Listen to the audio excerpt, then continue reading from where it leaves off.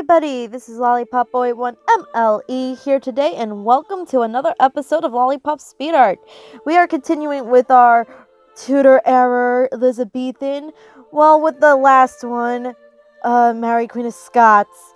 Mary Queen of Scots was Queen of Scotland since she was a baby, like 6 days old, because her father, King James V, died when she was the baby.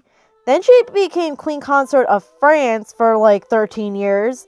Then she came back to Scotland and decided, you know what, I gotta get ready to claim the throne of England because she's the next living relative of Queen Elizabeth I.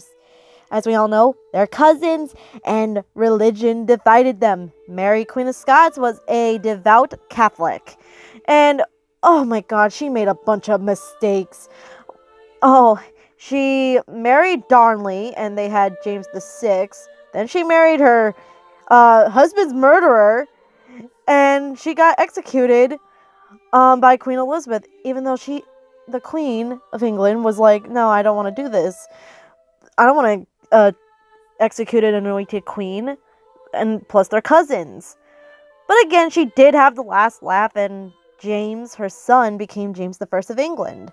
Now, I did reference the outfit from one of those drawings on Pinterest that I found of her, and I gave her purple and all that stuff.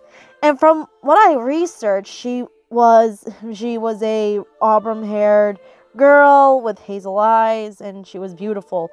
But before I go, this is up on my DeviantArt. I hope you enjoyed this, and I hope you subscribe to my channel. I post videos like this every Friday. And don't forget to follow me on social media, Twitter, Instagram, Reddit, and DeviantArt, all linked down in the description. And I'll see you next time. Peace!